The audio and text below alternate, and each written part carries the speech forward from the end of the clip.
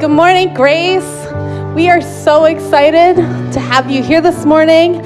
I know it's Time Change Sunday, so you guys are rock stars for the 9 o'clock service to be here. So we are, extra thankful that you're here this morning. I hope you grabbed a piece of that caffeinated chocolate as you walked in this morning. Don't give it to your kids if you have kids with you. But we're going to start the service by singing a few songs. We're going to start off with a new song that just talks about giving thanks to God in all circumstances. So we'd love to teach you that. And when you have it, sing with us. So if you would, go ahead and stand with us.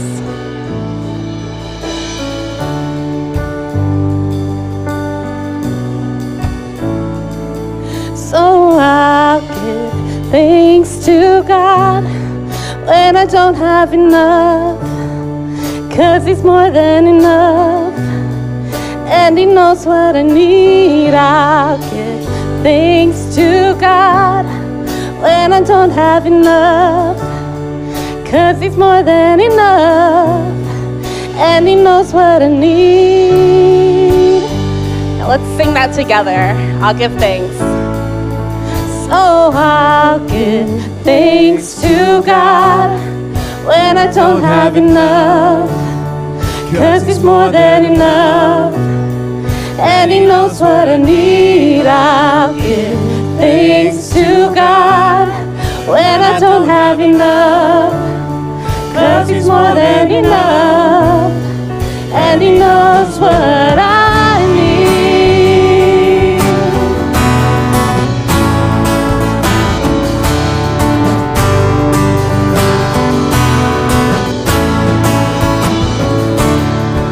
In the morning you sing over me, I receive your mercy. Your faithfulness is clear to see. It's constant every day. Every breath I breathe an invitation to believe you are creating something good. Though the season doesn't tell my story, I know you'll move mountains for me. You're just that good.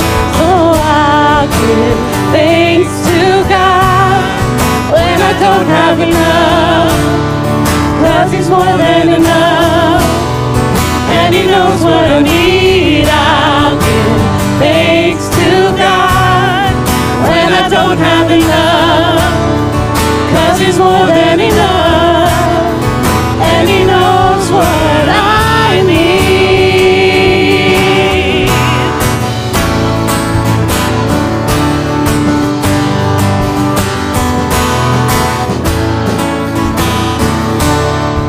In the silence I choose to believe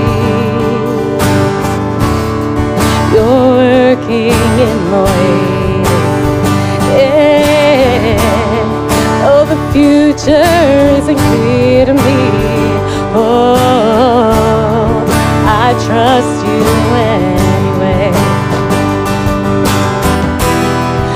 Every breath I breathe an invitation to believe you are creating something good.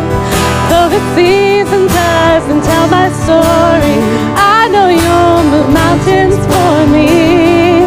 You're just that good. So I'll give thanks to God when I don't have enough, 'cause He's more than enough, and He knows what I need. I'll give thanks to God when I don't have enough, 'cause He's more than enough, and He knows what I need. Oh, He knows what I need. He knows, He knows, He knows. So why do I worry? Why do I worry? Why do I worry? God knows what I need.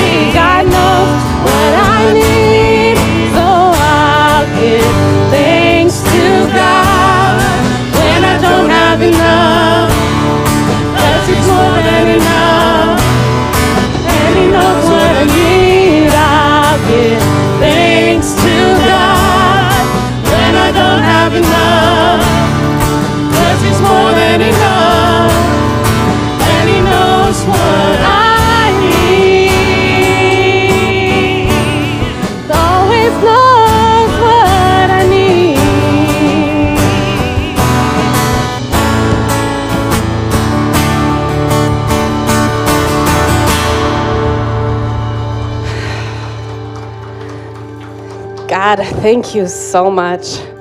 Thank you so much for loving us.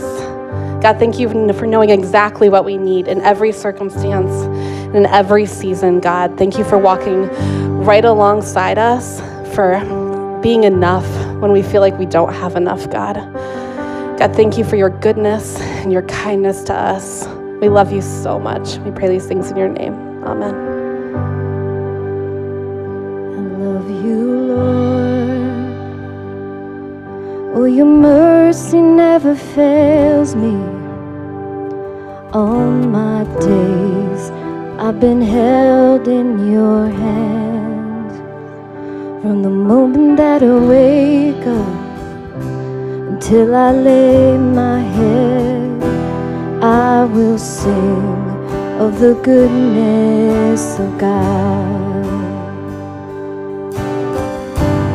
All my life you have been faithful. All my life you have been so, so good.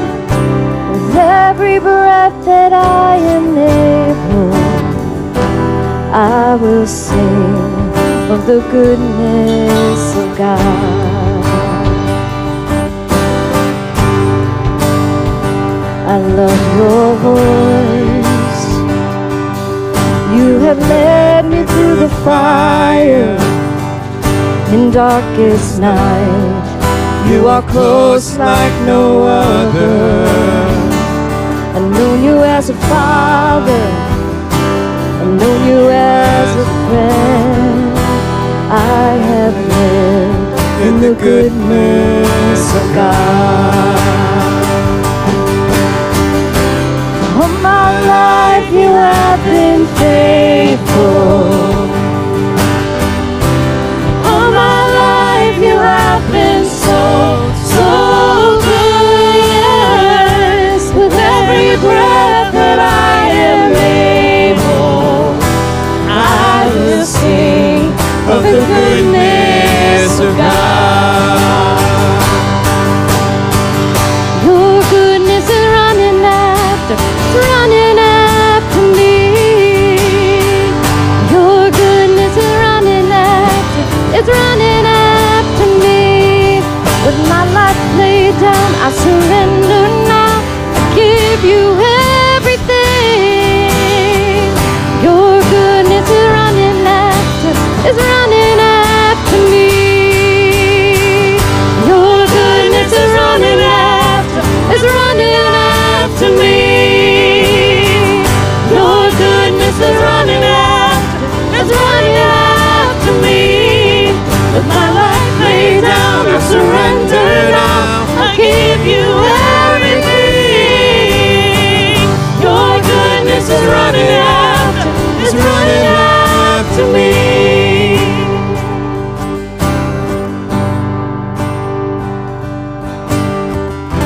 'Cause all my life you have been faithful. All my life you have been so, so good. Yes, every breath that I am able, I will sing of the goodness of God. Yeah.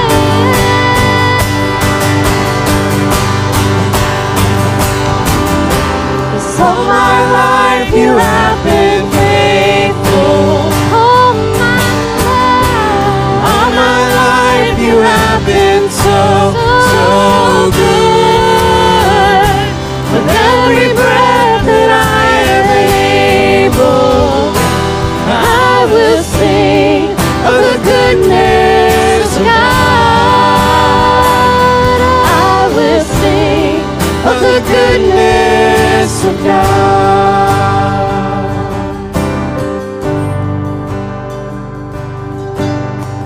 Thanks so much for singing with us. Have a seat. Right. Thank you. And thank you for clapping. Good morning, everybody. Who loves bread? Anybody love bread? Like I can make a whole meal off of bread. I just love bread. When I was a kid, I just liked just butter on the bread. And then my mother-in-law made these great hot rolls and put the butter on it and some honey. Oh my gosh. Now I can just take the bread and dip it in olive oil. I used to never like that, but now I like dip it in olive oil. Does anybody still eat Wonder Bread? Do they still sell Wonder Bread? No? Bagels? Anybody like bagels? Bagels, yes? Oh yeah. How about pizza? Pizza, thin crust or thick crust? Thick? I like the thin. I'm a thin person now. I'm not thin, but you know what I'm saying. I like the thin crust. You know what my favorite type of bread is? Donuts. Donuts, yes, yeah. Anybody a fan of Krispy Kreme as your favorite donut? Because I sure am. I can't. It's an addiction.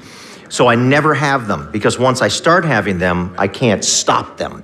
You know, it's one, and then before I know it, it's two, it's three. I want to tell you about a new type of bread that I have discovered. It's called the Ted Tart.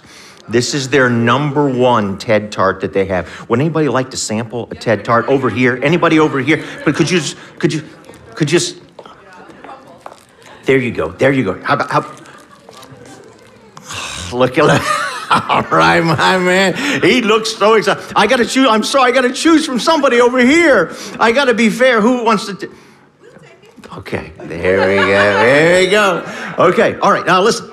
I hope you enjoy it. They're fantastic. They rave about them. Next week, we are going to give out a Ted's Tart to everybody. Yes, we have a special deal with Ted's Bulletin, and we're going to have Ted's Tart for absolutely everybody. Say that a few times fast. Ted Tart, you're really going to get messed up. But anyway, we're going to have our grand opening next week, and it's going to be a huge celebration. I don't know if you saw it when you came in. We finally have our sign above the door, and we finally have signs outside that wall. So we're getting closer. We're getting closer. Next week, we hope to even take another step closer.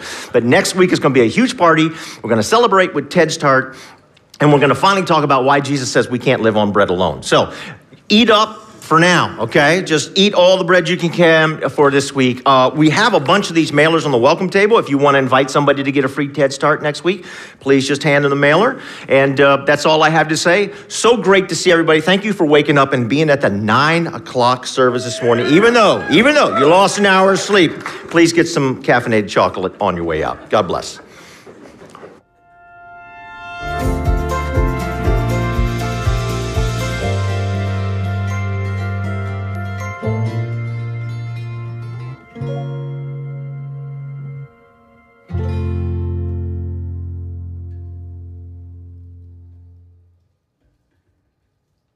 Good morning. How are we doing today? I'm glad you guys are here, even with one less hour of sleep. You guys get into heaven a little quicker. You get some God points on your chart. That next service and the final one, they don't get that. So I'm Brian. Want to again welcome you. This is the final iteration in our Find Your People series, and I want to begin by just showing a picture of my son Eli. So this is Eli. This is about 2 years ago, so it's a little bit dated now, but I absolutely love it. One, because it's cute. Two, it was a defining point for him in terms of baseball, learning the fundamentals of throwing and catching. And he's gotten pretty good at it. We have a bit of fun. But what I realized, so he's 7 now. I also have a 3-year-old son.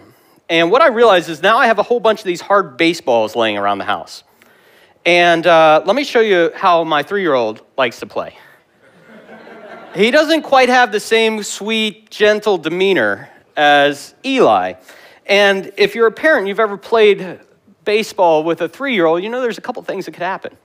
So you start out, and you want them to get the sense of catching, right? So you get down nice and low, and you're 3 or 4 feet away, and you toss the ball to them, right? And Isaac does an amazing job catching. And then he gets the ball and he goes 3 feet away.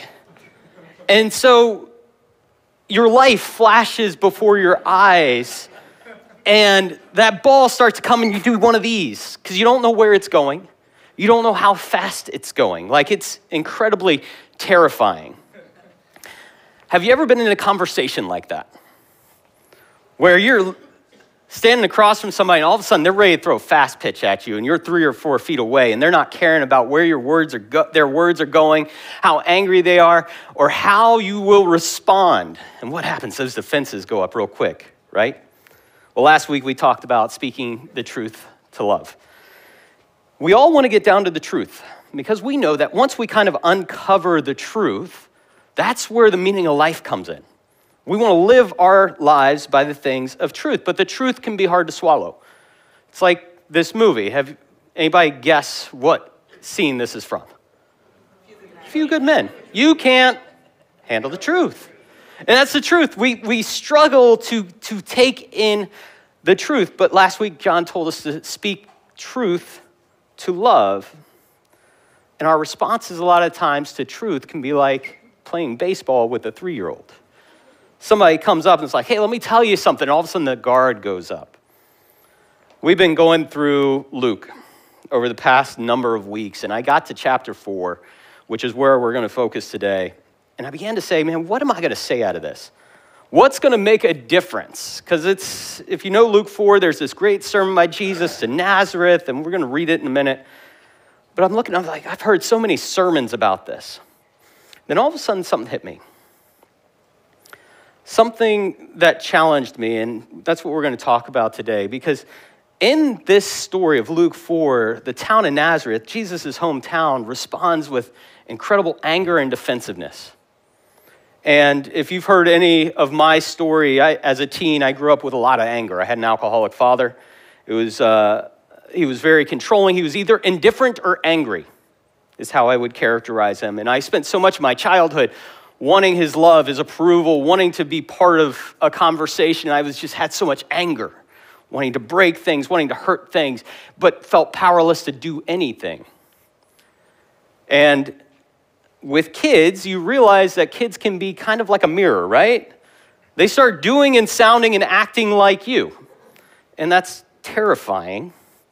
Because one night I was having a difficult conversation with my son Eli, and we're kind of in this argument, and all of a sudden he gives me this face, this angry face.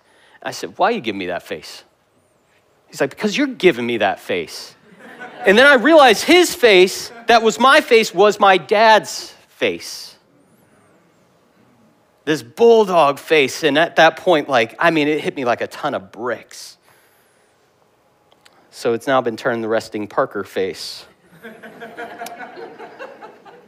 This morning, I feel compelled to talk about anger and defensiveness. I know it's not a popular topic. It's not one I really want to talk about at all.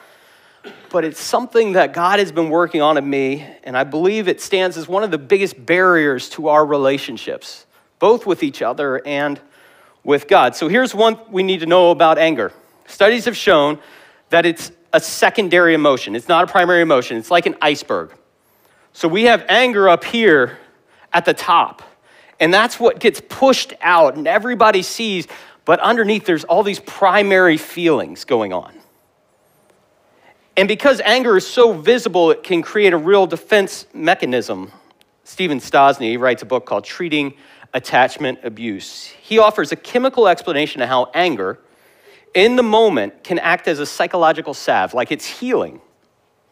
He writes this: whether individuals are confronted with physical or psychological pain, or the threat of such pain, the internal activation of anger response will precipitate a release of a chemical designed to numb it. Anger helps us numb the pain. It covers our core hurts.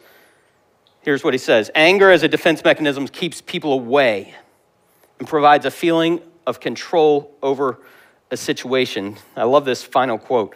Unfortunately, reacting in anger can lead to additional issues in a relationship. Surprise. If you didn't know that, anger can create issues in a relationship. He's a PhD, so we got to believe it. So let's look at Luke 4. Let's read our story this morning. Jesus went to Nazareth, where he had been brought up, and on the Sabbath day, he went into the synagogue, as was his custom. Now, Nazareth is Jesus' hometown. Anybody grow up in a small hometown? Like graduating class, 40 or 50 less? Anybody that small? So if Jesus had gone to like a traditional high school, his class would have been like 5 or 7. there was 200 to 400 people in his town. And if you're from a small town, you know stories travel. Like, you know each other really well. Nazareth is so insignificant and small that it's not mentioned until Jesus comes on the scene. Like, it's nowhere on the map. And so this is what Jesus does. Continue on in Luke. Jesus stood up to read, and the scroll of the prophet Isaiah was handed to him. Unrolling it, he found a place where it is written, "The Spirit of the Lord is on me, because he has anointed me to proclaim good news to the poor. He has sent me to proclaim freedom for the prisoners and recovery of sight for the blind, to set the oppressed free, to proclaim the year of the Lord's favor." Then he rolled up the scroll, gave it back to the attendant, and sat down. The eyes of everyone in that small town, in the synagogue, were fastened on him. And he began to say to them, "Today this scripture is fulfilled in your hearing." All spoke well of him and were amazed at the gracious words that came from his lips. "Isn't this Joseph's son?" they asked. Now, what a powerful message. So you've got an insignificant town, Nazareth, and they're hearing this message that hope and healing and favor is coming. And they start looking around at each other and they're like, finally, we're going to be on the map. Like, God is coming here, and the person who's going to do it is from our town. It's going to be remarkable for us. Now, I've heard a lot of teachings, and this sermon that Jesus gives is amazing. These passages he quotes from Isaiah, and it launches his ministry. But Nazareth kind of misses the point. They misunderstand Jesus. How do they identify him? Let's look at the last verse again. Back another one, Heather. Isn't this Joseph's son? Isn't this Joseph's son? What's important to note is that they identify him as Joseph's son, but Luke, our author, gives us a clue a couple verses earlier that they're misunderstanding who Jesus is. So Luke 3, 22-23, Jesus is being baptized. And it reads like this: "The Holy Spirit descended on Jesus in bodily form like a dove, and a voice came from heaven saying, 'You are my son, whom I love, with whom I am well pleased.'" Now, Jesus himself was about 30 years old when he began his ministry. He was the son, so it was thought, of Joseph. So Luke, putting these two stories back to back, is saying, okay, Nazareth is getting frustrated. They're misunderstanding Jesus. And Luke uses a special term, "so it was thought," in Greek, that says it was an assumption wrongly made, is the undertone of "so it was thought." It was an assumption wrongly made. And because they have this wrong assumption, they get very angry with Jesus. And if you know anything about anger, so much of anger comes from being misunderstood or misunderstanding someone else.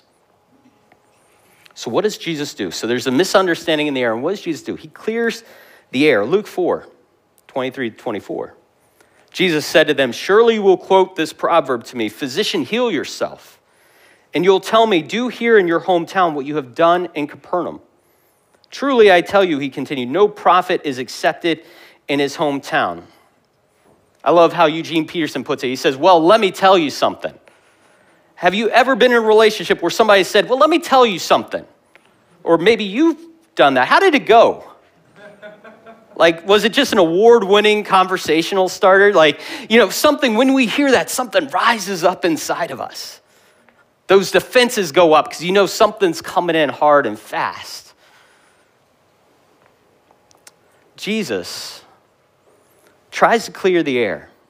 In this proverb, "Physician, heal yourself," he's telling Nazareth, it's old saying, basically a physician was expected to take care of himself and those closest to him first in the first century.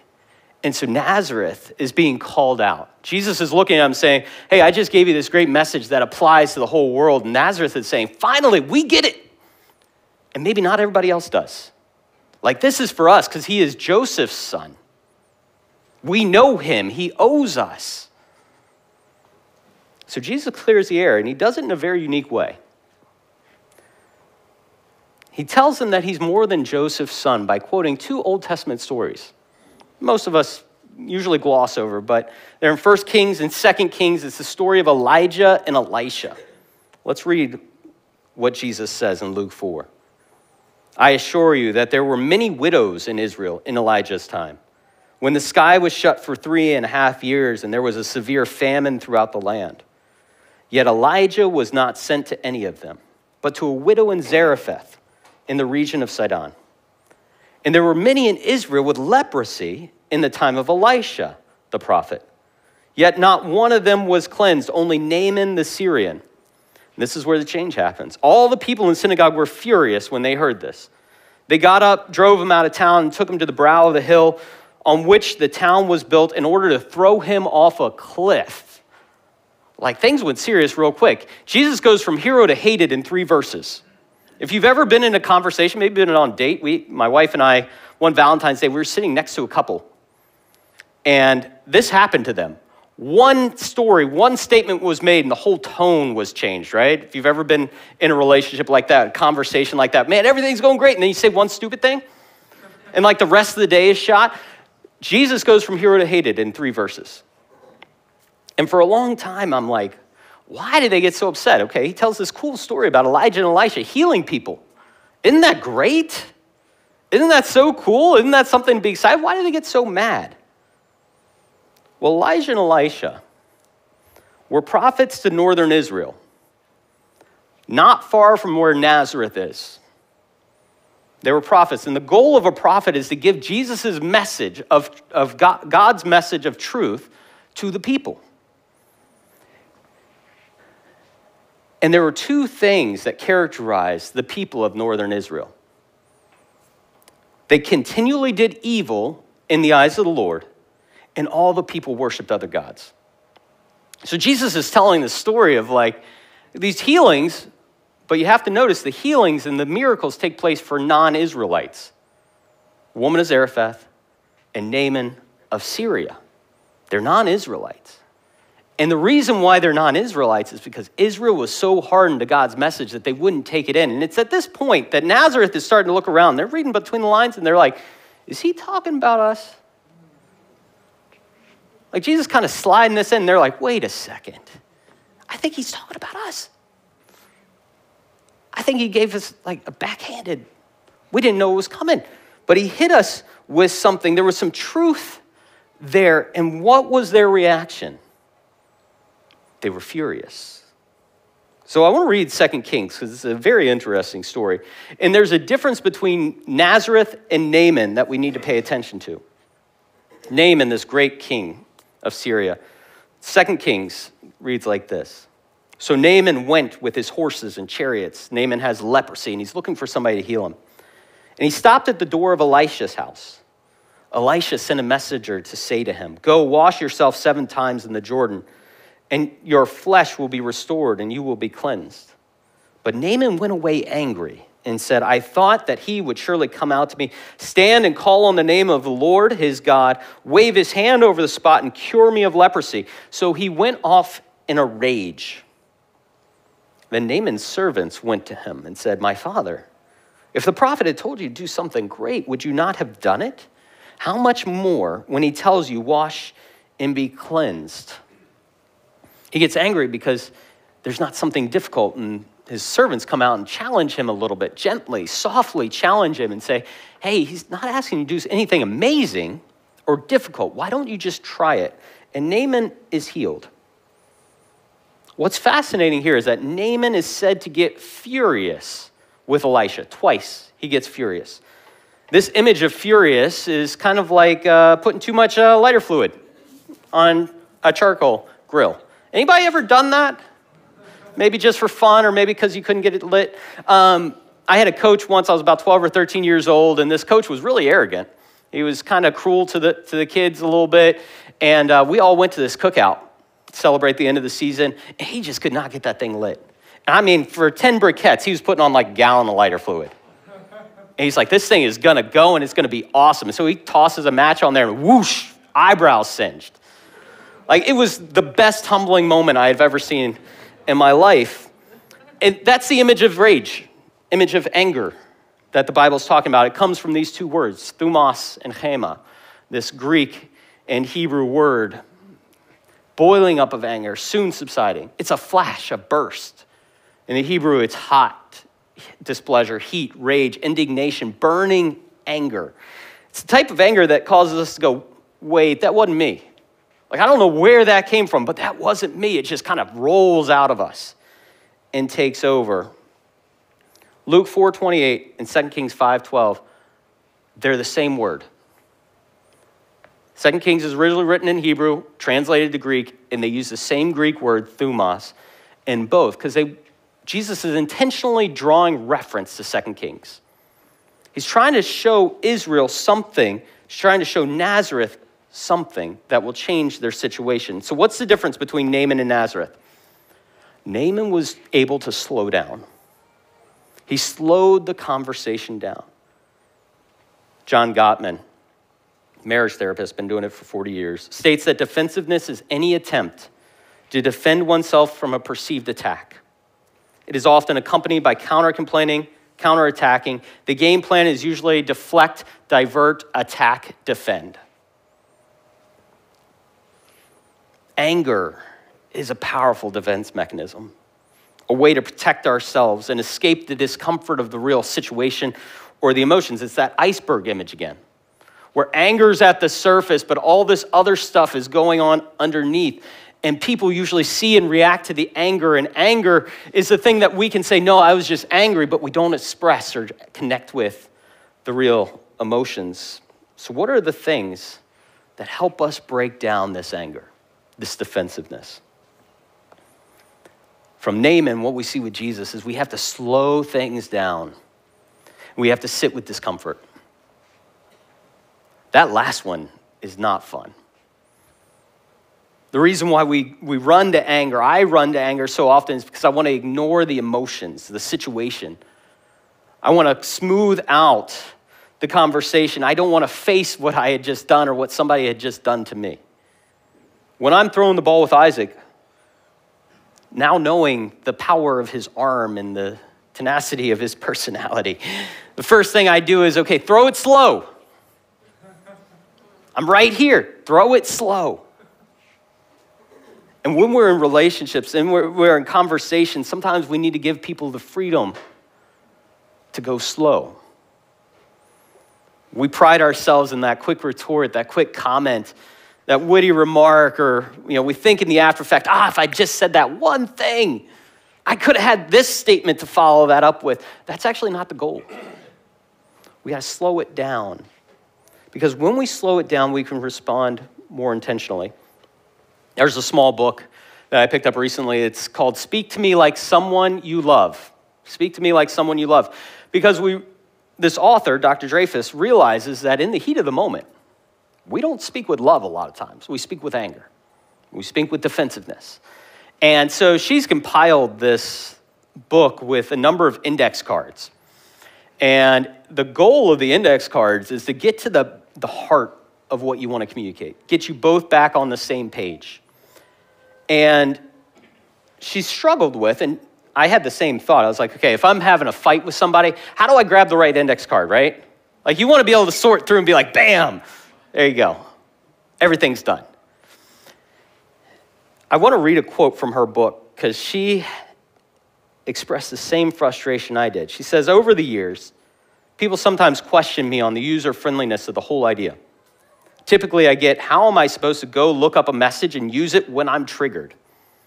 It feels clunky and it takes time. Toward this end, I spent years contemplating how the indexing of the set could be maximally functional. But recently, I have rethought this.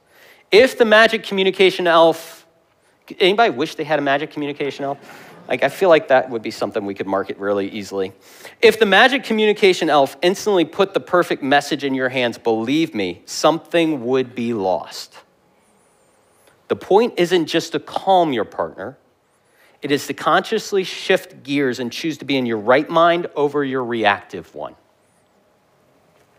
That's what Naaman does.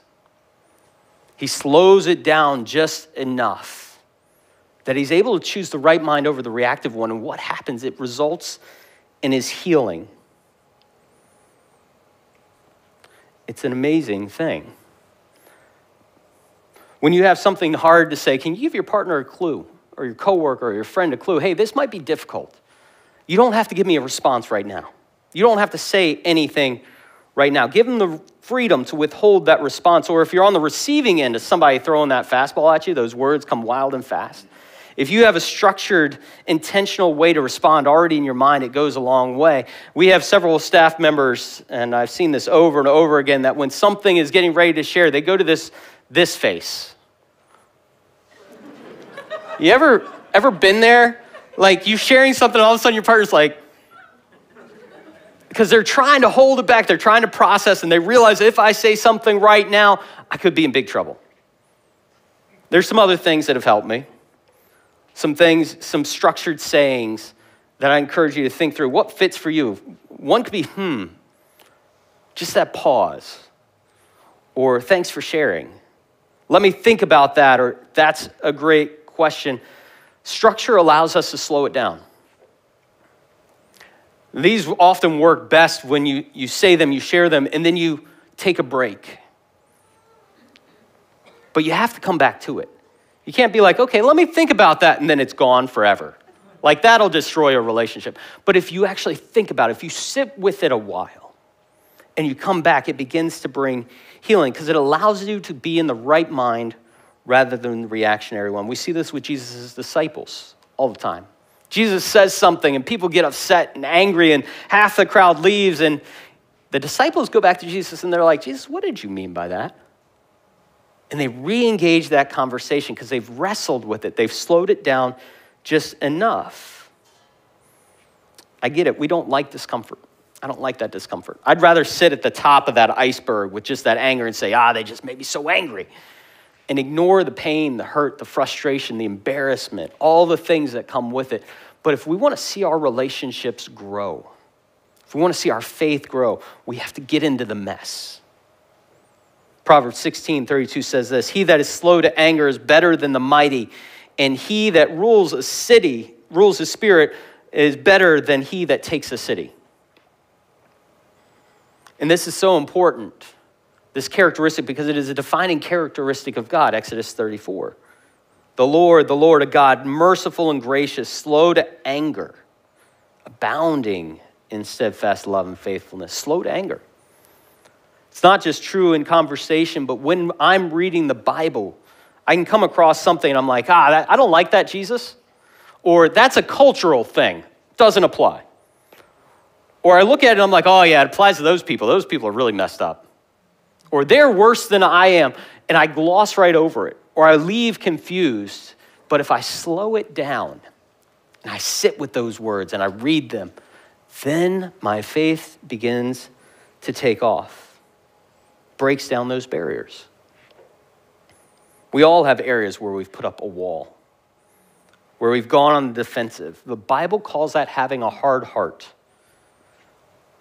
It protects us from the reality of the situation and the reality, the depth of that relationship. And it takes two things to overcome a hard heart: admitting it and inviting God in.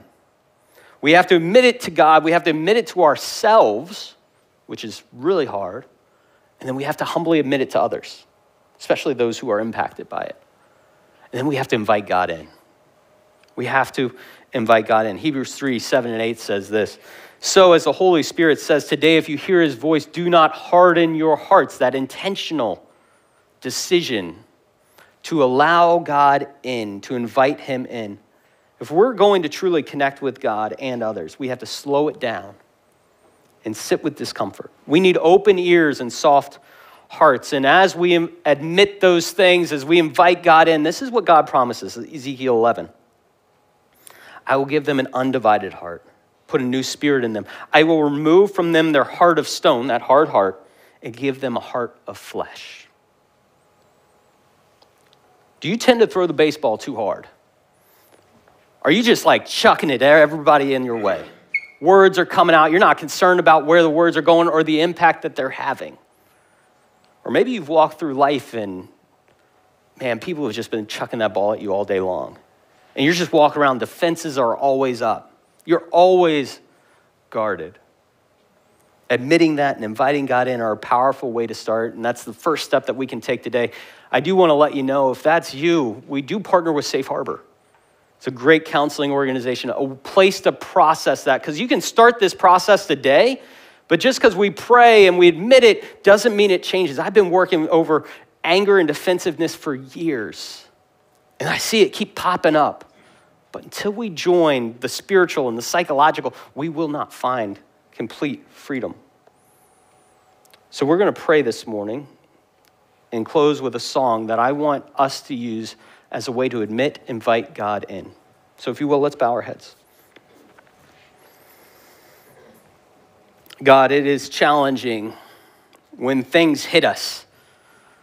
Lord, our reactions are seemingly out of our control so often.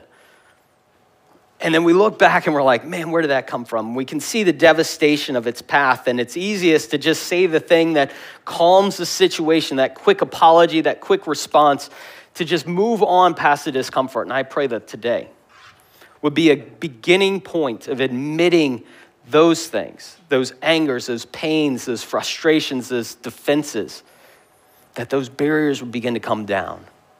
That we would be able to invite you in to bring amazing healing to what's happening inside of us and in our relationships. God, we're so grateful for this opportunity that you have taught us something through this juxtaposition of Naaman and Nazareth. And we pray that we would be slowing things down like Naaman, that we would truly be hearing, and that you would give us a soft heart in your name. Amen. As I said, we're going to close with a song. It's called Make Room. And the opening line is, here is where I lay it down. This is my surrender. What defenses, what barriers do you need to lay down today? What angers, what pains do you need to lay down?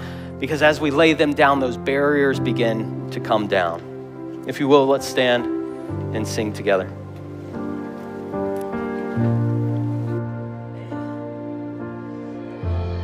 Here is where I lay it down, every burden, every crown. This is my surrender. This is my surrender. Here is where I lay it down, every lie and every doubt. This is my surrender. And I will make room for you to do whatever you want to do whatever you want to. I will make room for you to do whatever you want to do whatever you want to. Here is where I lay it down, every burden, every crown. This is my surrender. This is my surrender. Here is where I lay it down, every lie and every doubt. This is my surrender. And I will make room for you to do whatever you want to do whatever you want to. I will make room for you to do whatever you want to do whatever you want to, Jesus.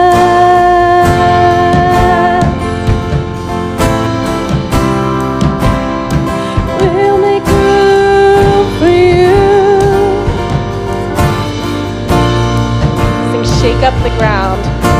Shake up the ground of all my tradition. Break down the walls of all my religion. Your way is better. Your way is better. Shake up the ground of all my tradition. Break down the walls of all my religion. Your way is better. Your way is better. The ground of all my tradition, break down the walls, all my religion. Your way is better.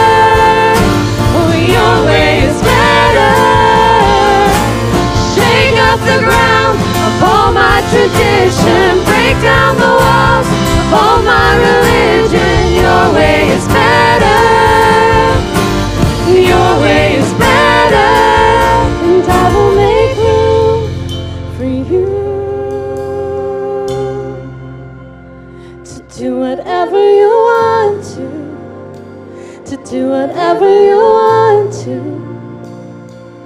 I will make room for you to do whatever you want to do whatever you want to. Amen. Well, thank you guys so much for joining us this morning, especially on 1 hour less sleep. That's impressive. I got to tell you, it's impressive that you're here. Also, what is super impressive is just how much food has been coming in for this food drive. Just super grateful for such a generous church, and thank you guys so much. You do have a few hours left if you just want to run out to Harris Teeter or CBS downstairs and come back up. We would love that. And one last thing I want to tell you, if you would like prayer today, maybe something in today's message really spoke to you and you just would like someone to pray for you, our prayer team is right over here on this wall. They would love to pray with you. And if you're new to Grace, we'd love to meet you. It takes about 5 minutes. It's called Grace in 5. It happens right here where Brian is standing.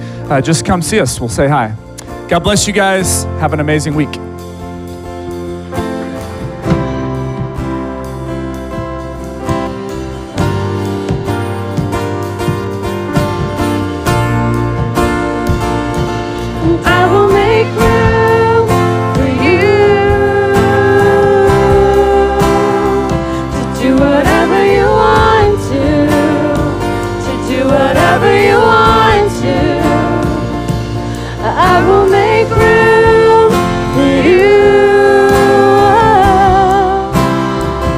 Do whatever you want to do whatever you want.